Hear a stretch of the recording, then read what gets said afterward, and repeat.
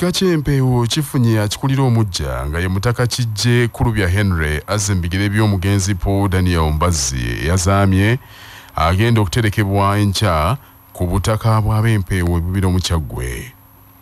Kijje omujja omutaka Kulubya Henry ng'ava mu ssiga lya Kiyimba ayanjuddwa eri Katikkiro wa Buganda Charles Peter Mayiga ku mbuga ya Buganda enkulu Bulange Mengo ng'alagiddwayo Katikkiro w'ekika Ssaalongo Musisi Kalemba. Bw'abadde ayogerako eri ab'empeewo Katikkiro Charles Peter Mayiga akinoganyiza nti obukulu bw'ebika wano mu Buganda tebubwa bwakirwanire wabula buyisibwa mu nnono bwe kusaba abazzukulu okugondera emitendera gyonna egirina okuyitwamu okulonda omukulu w'ekika. Obukulembeze mu bika bya Buganda si bwakirwanire, si byakweyagaliza nti nno nze nnyina ekkanzu ennungi. Ebika ebyenjawulo birina ennono ez'enjawulo. Era bwe tunaaba ab'okukuuma eggwanga lyaffe Buganda etutendereza nga tutandika wano mu luyimba, tuteekwa okunyweza ennono. Nnyaniriza nnyo kijja omujja Henry Kulubya. Omulimu ssebo gw'olina munene, muzito, era ndowooza obuzito bwagwo buva ku bukulu bwagwo. Teri mulimu omukulu gutazitowa. Ogenda kulembera abazzukulu abalina amabala ag'enjawulo mu nsonga nnyingi nnyo, naye ng'ate bonna gwe kifundikwa kyabwe ekibatuuse ewa Ssaabataka Ssaabasajja Kabaka.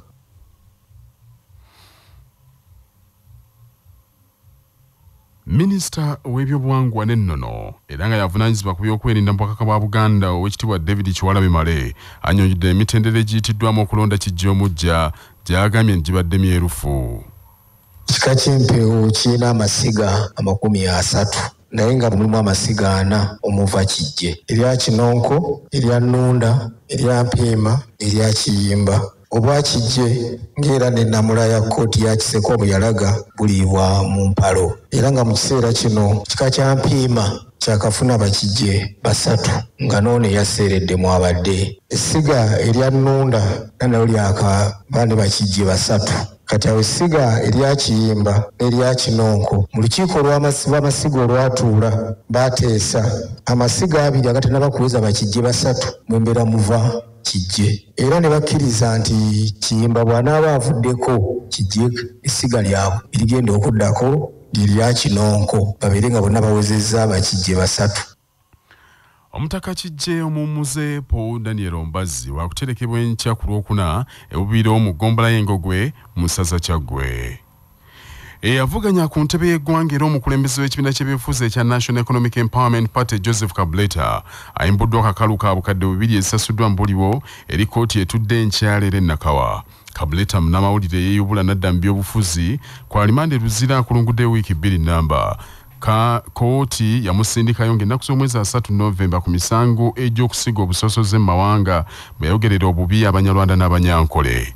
Omulamuzi Newumbe Rita Kidasa yayimbudde Kabureta oluvannyuma lw'okakasa abamuyimiridde okubadde Asama Odoka ng'ono ssaabawandiisi w'ekibiina kye ekya NED, omubaka wa Nakawa East Ronald Bali Mwezi Nsubuga ne Victor Ayibazibwe mukwano gwe ku Lusegere.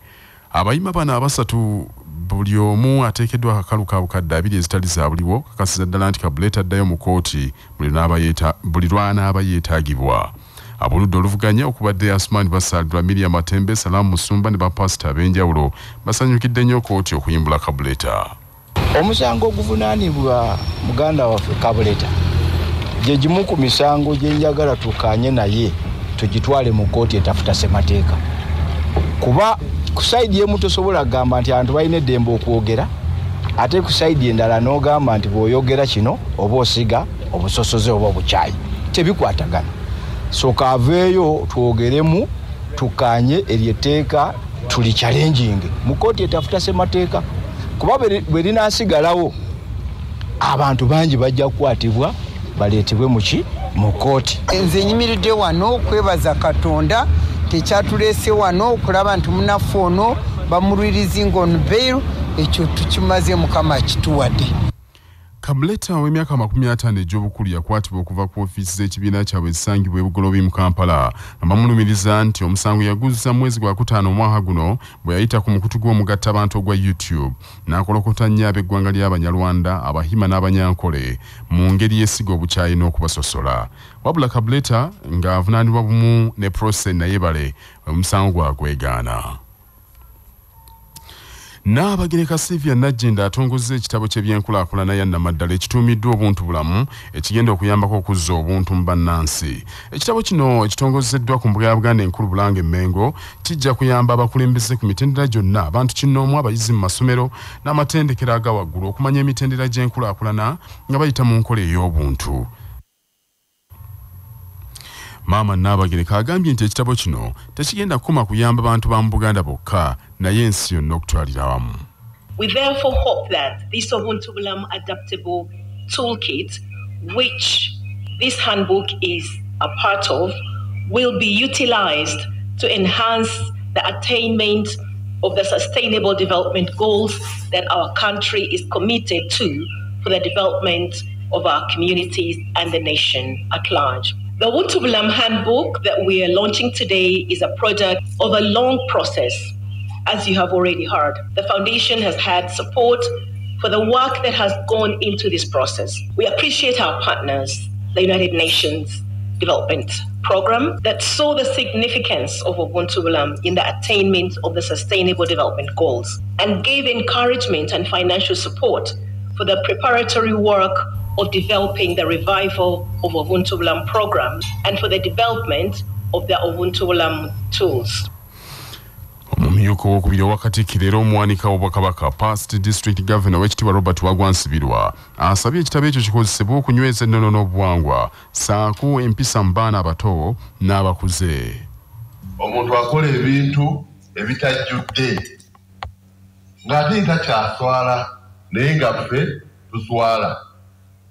Gwobeera ku TV n'owulira oli ng'akola by'akola n'oyagala n'okugivaako lwakuba Ubuntu Bulamu butuweddemu.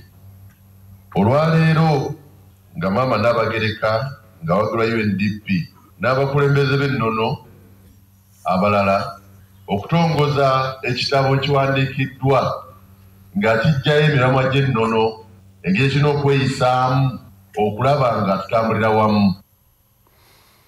Omukwanaganya w'emirimu era nga ye muwi w'amagezi eri ekitongole ekya Naabagereka Development Foundation Elizabeth Lwanga akinoganyiza nti awatali buntu bulamu bannansi Uganda terina gy'eraga naddala okutuuka ku nkulaakulana ezakkanyizibwako ensi yonna n'asaba ekitabo kino kisomwe era amagezi agakirimu gakozesebwe okukyusa ensi yattu. Akulira ekitongole ky'amawanga amagatte ekyenkulaakulana ki United Nations Development Program LC Atafuwa yasabye ebikolwa omuli okutulugunya abakyala n'abaana bikomezebwe olwo nno Ubuntu Bulamu bufuuke ekitundu ku nkulaakulana y'eggwanga. Why do we have gender-based violence? Why do people rape people? Why do people beat people? Why do people do what they do? You have to reflect on this from the Ubuntu Bulamu point of view. And so when we have those values, integrity, and many more, then we reduce gender-based violence. Ekitabo kino kitongozeddwa n'obuvujjirizi okuva mu kitongole ky'amawanga amagatte ek'ebyenkulaakulana ekya United Nations Development Program nga nno kiyambiddwako Obwakabaka bwa Buganda n'abavujjirizi abalala. Okutongoza enkuuka ya Kyabbasi ey'omwaka guno 2022 eyakazibwako enkuuka Vimba kutandikidde mu Bbugumu era abantu bajjumbidde enteekateeka ey'omu bungi. Omusasi waffe Ssebuliba Julius naye abaddeyo.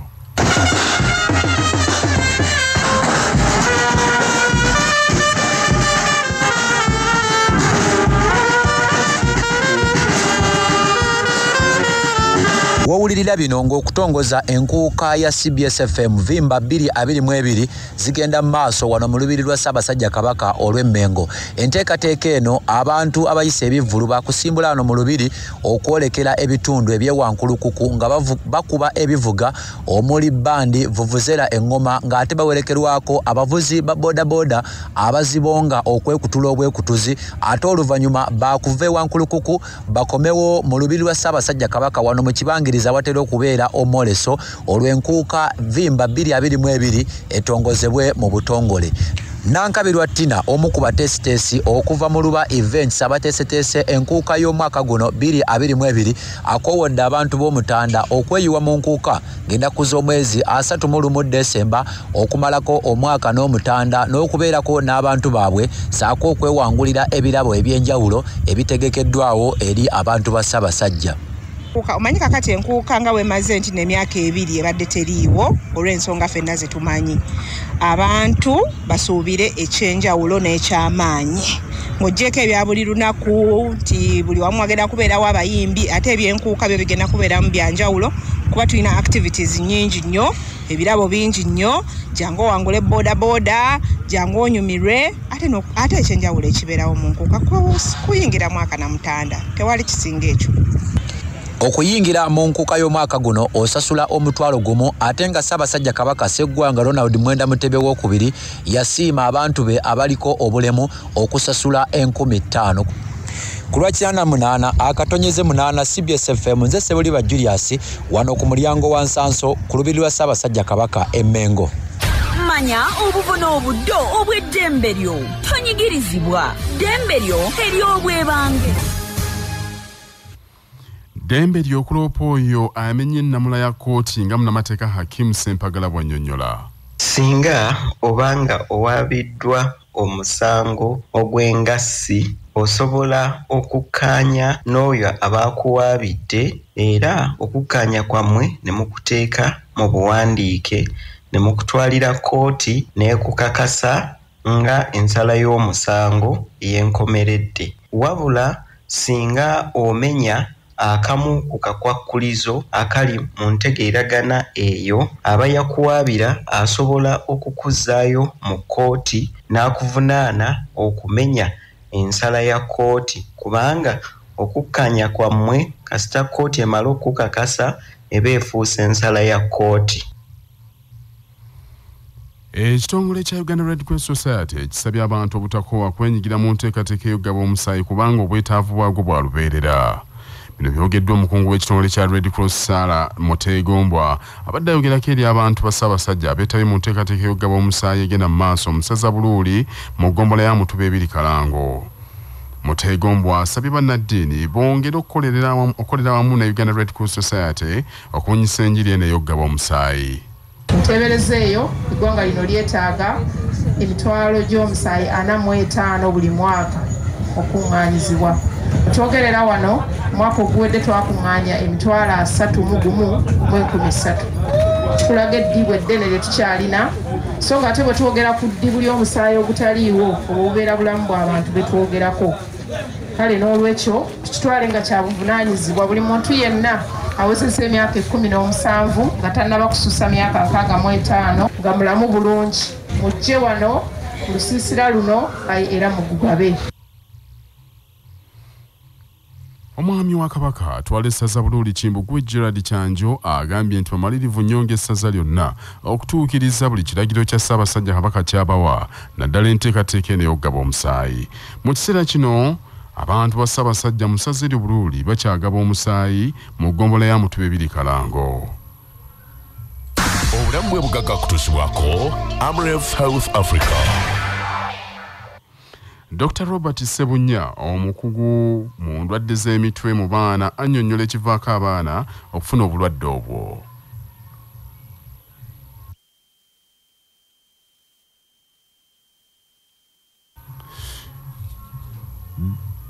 Dr. Robert tujja kumunfuna amawulire gaffe agajja.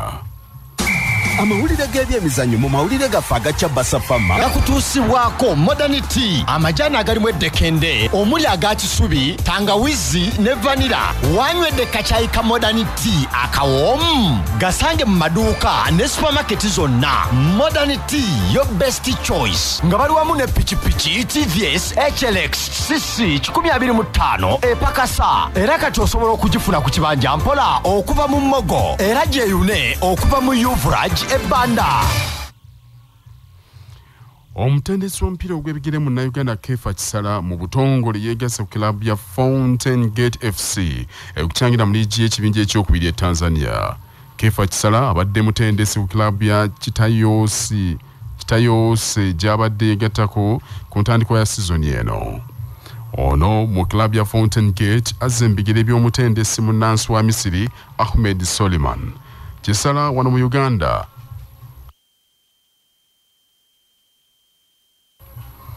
Kisala wano mu Uganda atendese club eziwerako okuli Express mukwano gw'abangi wa Kiso Giants, Masaka LC, Bull FC ne URA. Ku mulimu guno omujja Kisala wakola ne munna Uganda omulala ayitibwa Gift Bale nga mutendesi w'abakwasi ba ggoolo. Ono yegasse ku mutendesi munna Uganda omulala George Semwogerere atendeka club ya Pamba FC era ng'eri mu kibinya kya kubiri e Tanzania. Bannaffe ag'essaawa zino kangamalirize mbufunze. Ekika ky'empeewo kifunya kikulira omujja nga ye mutaka kijje Kulubya Henry azze mbigere by'omugenzi Paul Daniel Ombaze yazaamye agenda okuterekebwa enkya ku butaka bw'empeewo ebubira Omukyagwe. Eyavuganya ku ntebe y'eggwanga era omukulembeze w'ekibiina ky'ebyobufuzi ekya National Economic Empowerment Party Joseph Kabureta ayimbuddwa akakalu ka kooti ka bukadde bubiri esasuddwa mu buliwo era kooti emuyimbudde yetudde nkyaleero e Nakawa. Nnaabagereka Sylvia Najinda atongozza ekitabo ekijja eky'ebyenkulaakulana ekituumiddwa obuntu bulamu nga kigenda kuyambako okuzza obuntu mu bannansi. Ge mawulire ag'essaawa zino mwebale nnyo okuwuliriza.